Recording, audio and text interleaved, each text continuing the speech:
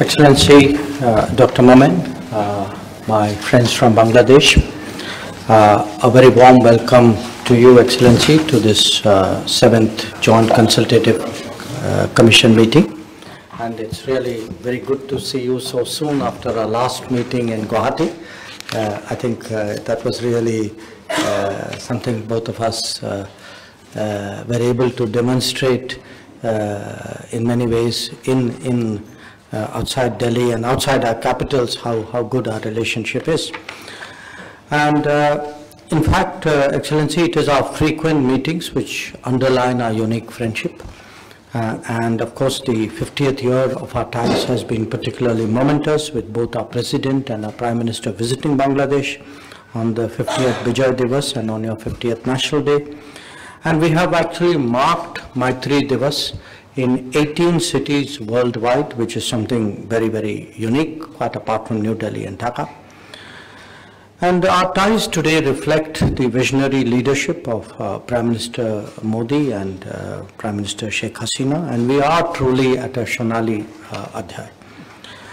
Today, Bangladesh is our largest development partner. It is our largest trade partner in the region. It is our largest visa operations overseas. And that really underlines every aspect of our cooperation. And we in turn are your largest export destination in Asia. And I'm glad to see that your exports have doubled to $2 billion this year. Excellency, we have also jointly overcome the pandemic. And whether it was vaccine cooperation, whether it was the Oxygen Express, whether it was medical oxygen plants, supplies of medicines and life-saving drugs that we gave to each other, our shared fight against COVID-19 has been exemplary.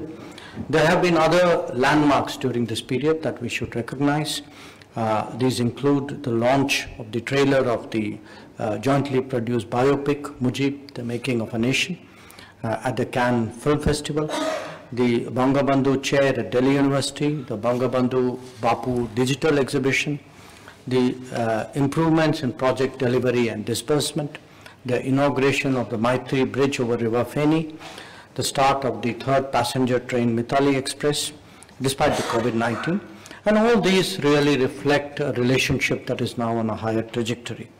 So we now look forward to working with you to take our ties into new domains, artificial intelligence, cyber security, startups, fintech.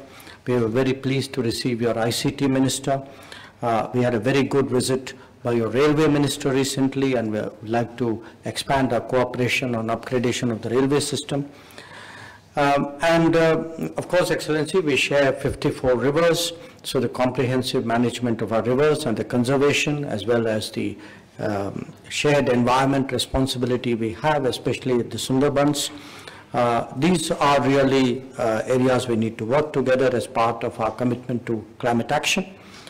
I would also like to convey our support and solidarity at the unprecedented flooding that you've had in northern Bangladesh. We've also had in northeast, and we are now sharing flood management data for an extended period. And I would like to take the opportunity to convey that if in any concrete way we can be of assistance to you in the management of flood and the relief efforts, we would be very glad to be supportive. It would be in keeping with our relationship.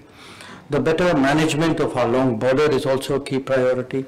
Our border guarding forces are committed to combating trans-border crime, and we must continue to work together to ensure that the border remains crime-free. On a larger landscape, we both have a commitment to a prosperous and connected sub-region, and we have been working together on a BBIN motor vehicles agreement. We also look at sub-regional cooperation in power, especially hydropower.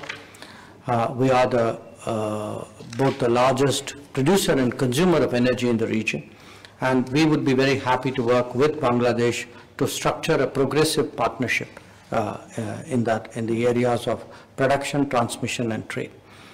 I would also like to congratulate you, Excellency, for your overall very splendid economic performance.